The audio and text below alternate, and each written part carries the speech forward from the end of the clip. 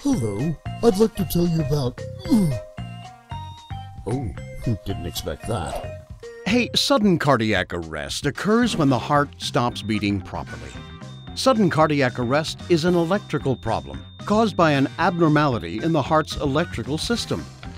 The heart's pumping action is disrupted, and the heart can't pump blood to the brain, lungs, and other organs.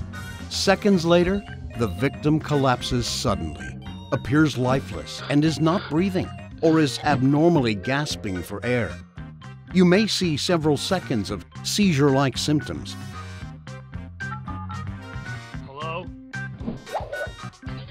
Not true.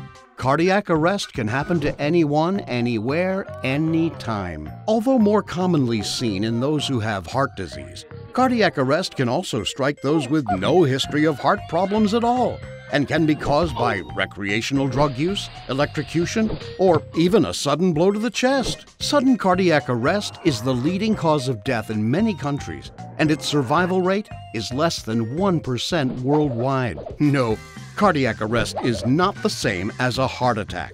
Think of a heart attack as a plumbing problem. It occurs when blood flow to the heart is blocked. Victims of a heart attack are still conscious and may complain about symptoms such as shortness of breath or discomfort in the chest. In contrast, cardiac arrest victims need help right away. Every minute without help means the chances of survival drops by 7 to 10%. That leaves only a golden survival window of only 10 precious minutes. So better get moving.